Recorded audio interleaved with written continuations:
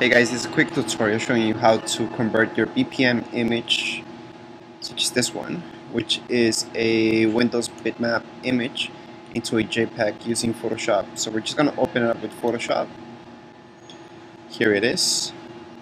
And we're just going to look at the image size. Alright, just to keep that in mind. You might want to bring it up a bit, the resolution. That's just to bring it up a little bit, if that's your case. We're doing a photo restoration, so we need to do that before we convert it to JPEG.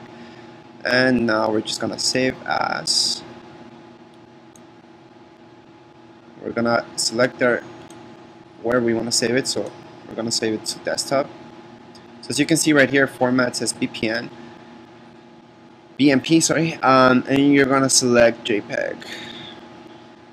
So there we go, our JPEG. If we wanted to convert it to PDF, we can also do that, Photoshop PDF, or any other one of these, like a tiff file, if you guys want that, or any other one. But the most common one would be tiff, PDF, and JPEG. So we're just gonna convert it to JPEG. I'm gonna put save as highest, and right now it's saved. So if we close this up, we're gonna see our BPM image right here and the JPEG image right here.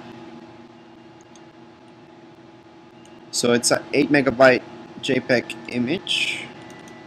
Just gonna open the other one up, and as you can see, it's the same one, although it's a JPEG file. So that's how you convert it using Photoshop. If you guys have any questions, comments, please rate.